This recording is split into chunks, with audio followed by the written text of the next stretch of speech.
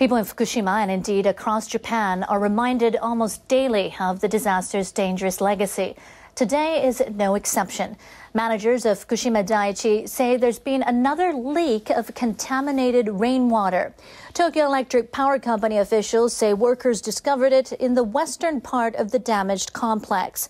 Radioactive water is stored in dozens of tanks there. 750 tons of it leaked from a surrounding dam. TEPCO officials say workers closed a valve and stopped the water from getting into a drainage channel leading to the ocean. They note the radiation level in the water is relatively high, but they say the water has been collected and they believe it didn't seep into the Pacific. The officials revealed last month that a similar incident had happened.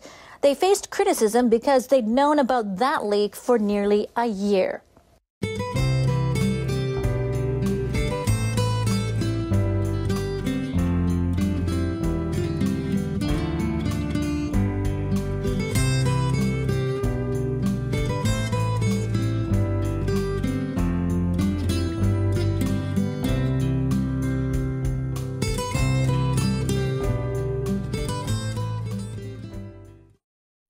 With me in the studio, I'm really pleased to have Kevin Camps, the nuclear waste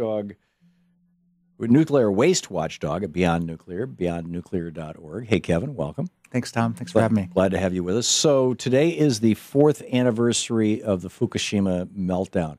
What's the status of Fukushima right now? Well, I like to start with a little good news because it's so rare. They finally managed to get the high-level radioactive waste out of the Unit 4 pool. That was in December, and that was a very precarious situation. The building was on the brink of collapse. The pool could have caught on fire if that had happened with the drain down of the cooling water.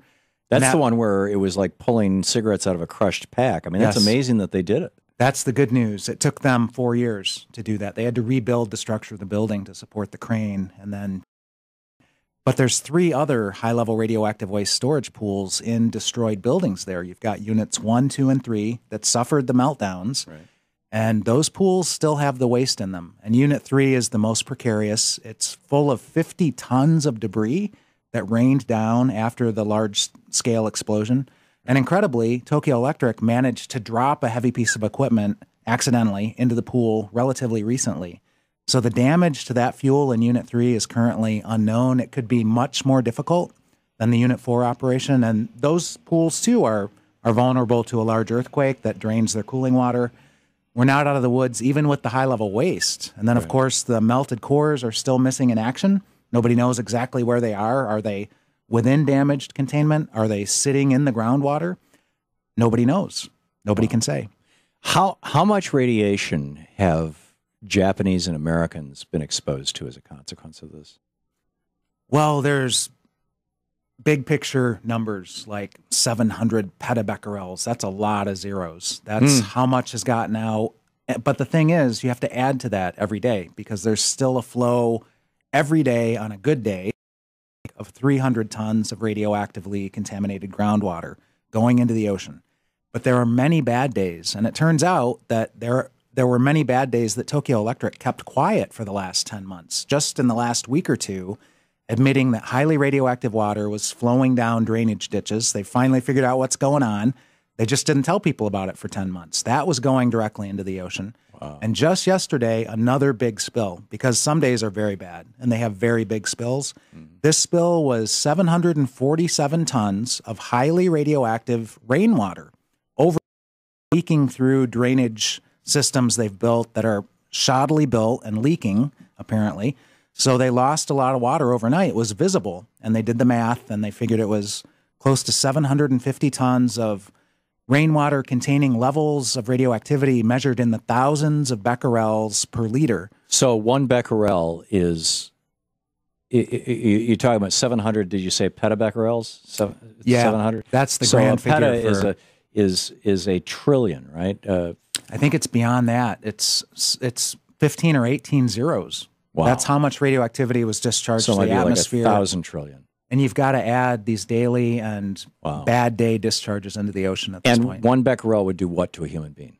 Well, it's a disintegration per second, which goes on each second. You know, and depends on the isotope. Cesium is hazardous for 300 to 600 years. That's how long it's decaying. Others much longer than that.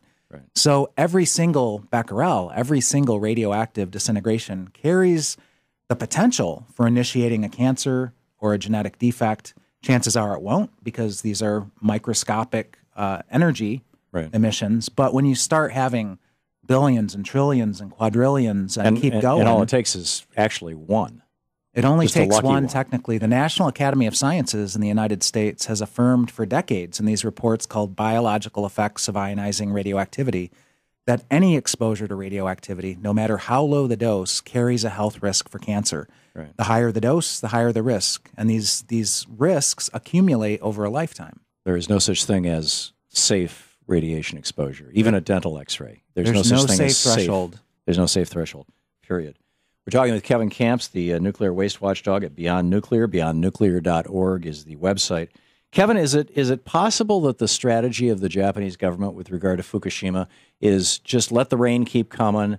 I mean, you know, I'm thinking high level rainwater. What that means is that rainwater is carrying bits of core with it, of disintegrated, blown up, melted out, whatever core. And that if they keep dumping enough of this high-level stuff, every time they do it, you know, it's sort of like licking the ice cream cone. You know, eventually there's no ice cream cone left.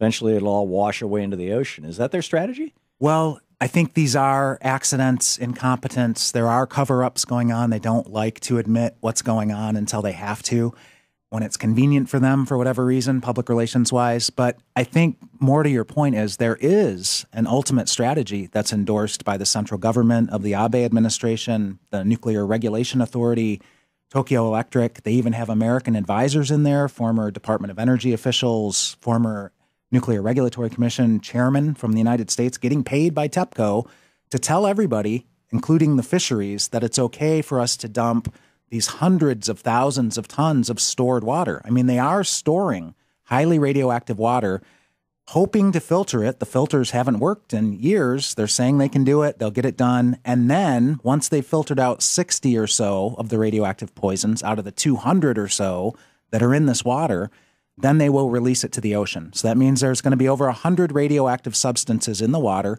including tritium, radioactive hydrogen, which to my knowledge is not filterable at this industrial scale. This is like that's one of the smallest particles in creation. It's hydrogen, it's radioactive itself, and they don't have filters for it, at least not outside of a laboratory setting that I know of. Right. This is pretty astonishing. It's pretty awful too. What do we do? What does this mean? Well, actually, let me back up a little bit. Is there any radiation monitoring going on in Japan for people for their food supply? I mean, do people? I mean, Japan depends on fish. Fish live in the ocean. The ocean is being filled with radioactive material. Do the Japanese, are they getting irradiated? Do they know that they're getting irradiated to level to which, or is this just a giant uncontrolled experiment? And 40 years back and going, oh, look at that spike in birth defects. There is food monitoring going on. Whether it's adequate or not is another question. But you know, compare the United States to Japan. Japan's legal limit for radioactivity in food is 100 becquerels per kilogram. That's radioactive cesium content, but it's used as a proxy for other radioactive poisons. Right. In the United States, our standard is 12 times weaker. We allow 1,200 becquerels per kilogram of radioactivity in our food. And what that means is unfit for human consumption because of its radioactive contamination in Japan could be legally exported to the United States and sold on the open market.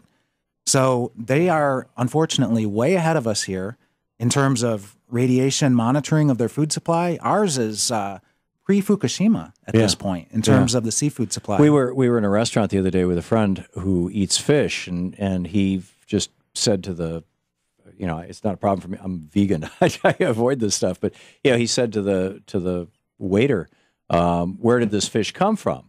And the waiter said, just a minute, I'll find out. And he came back and he said, it came from China, as far as we can tell. It was imported from Asia. I'm wondering if that came from Japan. Is Japan now a source of discount food because they can sell stuff here that they can't legally sell there? And are we being told if that's the case?